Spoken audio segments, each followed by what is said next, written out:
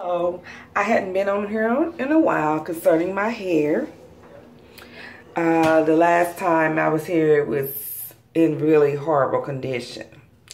Those that has watched my videos know that my hair had been breaking off because of health conditions, hormone issues, and medications.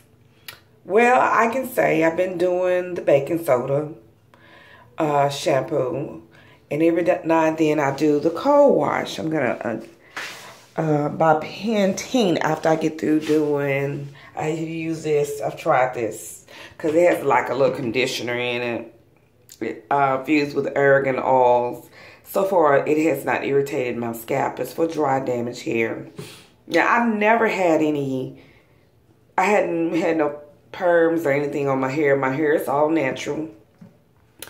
The texture of my hair, it can be worn straight or wavy or curly. Right now it's in the curly, small curl patterns right now.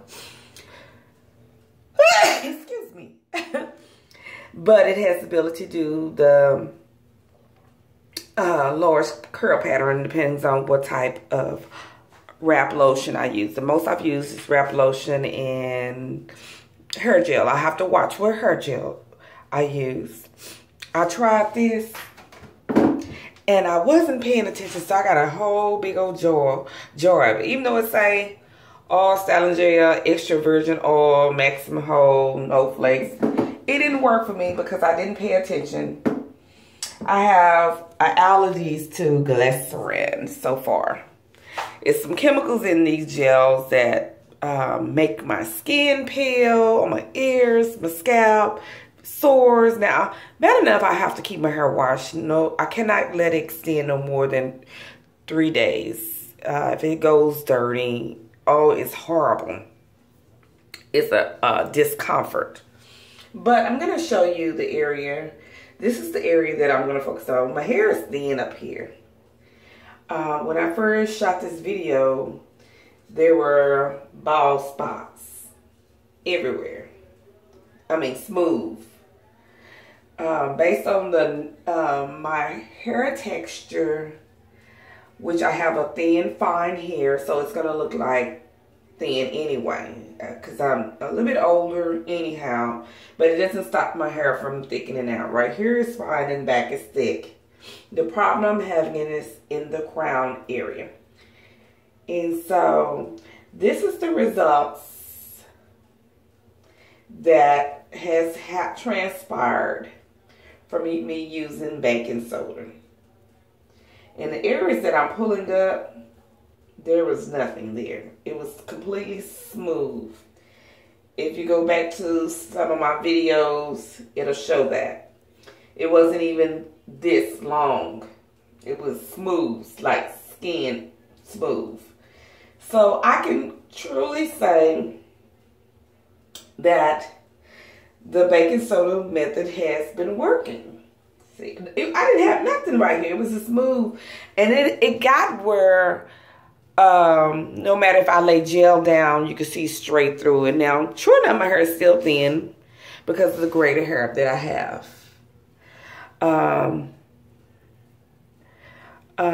But at the end of the day, I have found the results. Now, I have not blow dried it. I have not used any heat products in a while. I usually just been getting up in the morning when I'm going to go somewhere, put some gel on it, slick it back in a ponytail, keep it pushing. But unless I want to have a new look, I go buy a wig and throw it on, or every now and then I may put some tracks in my hair to give me length and volume. Yes, I do alternate my hairstyle, but since I'm not going anywhere and I'm just at home, I'm not traveling or doing anything, I just go natural, let the earth, the regular air hit it.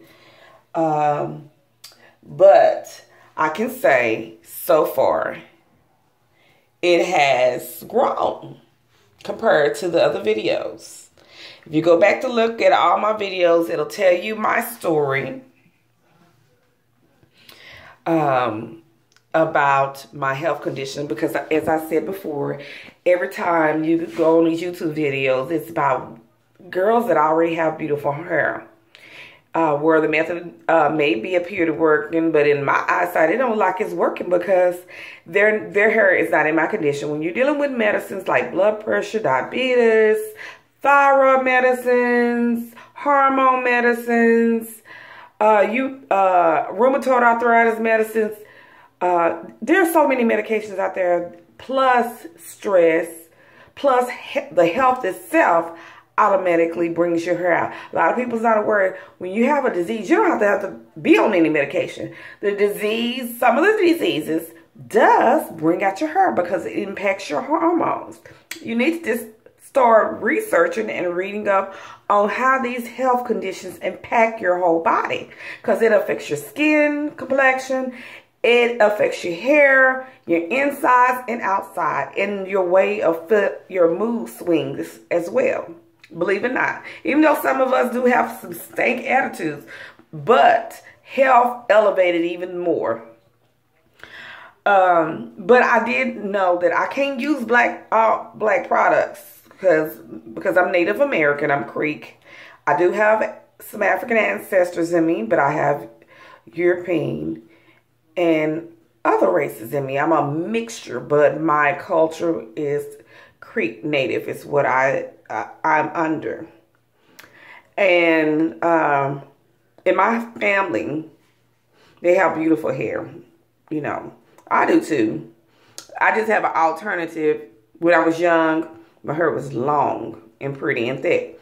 I just have an alternative to wear my hair multiple styles. I can have the straight look, or the wavy look, the deep wave, or the small waves, or the big curls. Right now I'm wearing the short,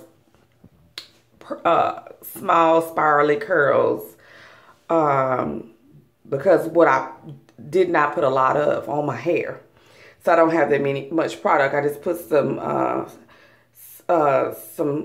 Shine Polishing Revive Oil, which I've mentioned that in my other video about the tea oil, that refreshing feel of the tea oil. Now, I can say that I do have eye allergies to glycerin, so I have to watch what I do put on my hair, or usually it's a disaster.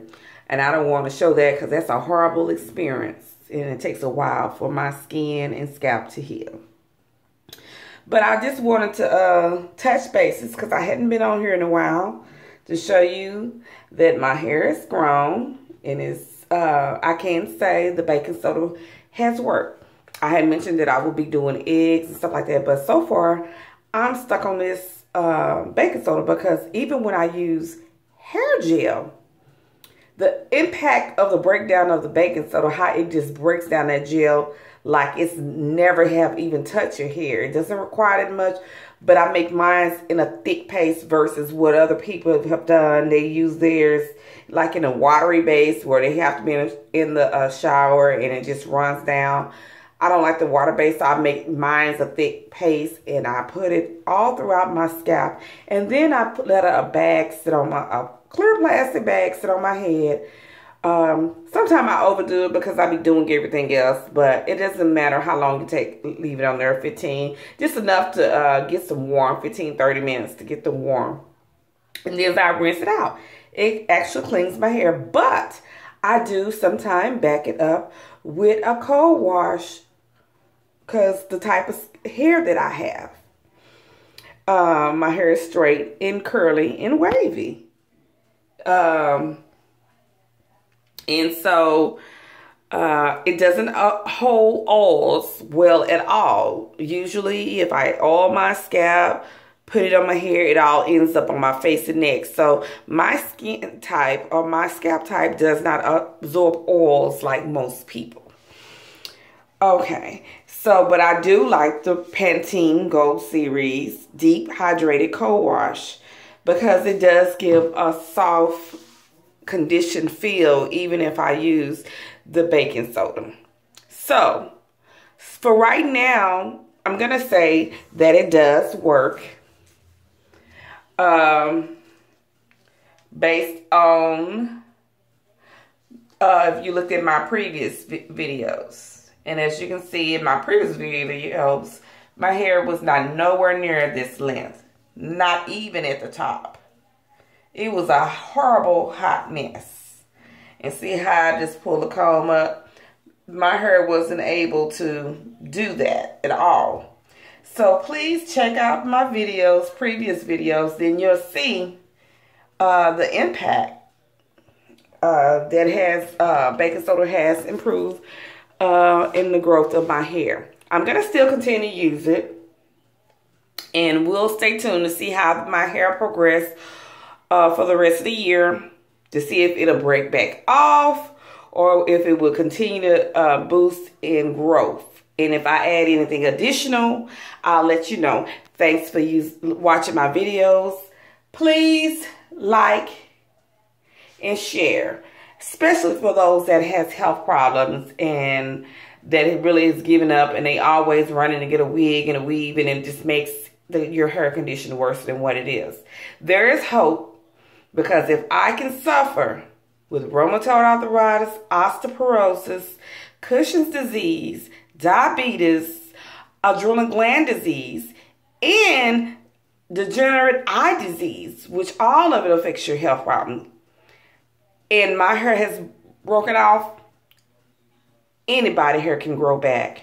You just gotta just keep on at it and don't give up and start eating right. That had a lot to do with it. My other trick is, I'm gonna tell you the secret too, is I started drinking infused water.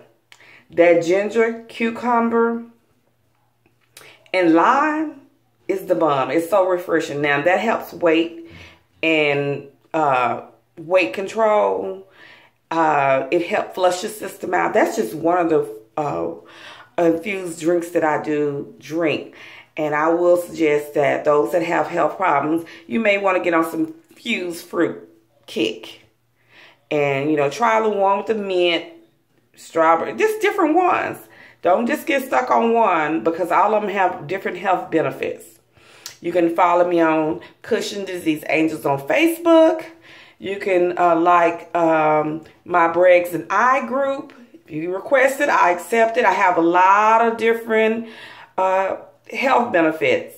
And then I do have my brother that's on there that Briggs and I did group worked for him, and he wasn't even drinking the drink. So if you go back and look at his, and he was just eating my food because I was using it in my cooking. He wasn't even drinking it, and he have a success story. So please check my group out on Facebook called Briggs and I, as well as my Cushing's disease syndrome, so you can educate those that are not aware about all this, how health affects them. I can only go based on what I experience in my health condition, because I'm unique, and all the illness that I have is usually people may have one or two, but I'm unique. I have multiple things going on, but it does not stop me from smiling, and it does not stop me from looking young at 50. And I'm just blessed because I have good DNA. But I do rest. I don't be out here sick. If I don't feel well, I get my tail in the bed. And that is the key. Peace until next time.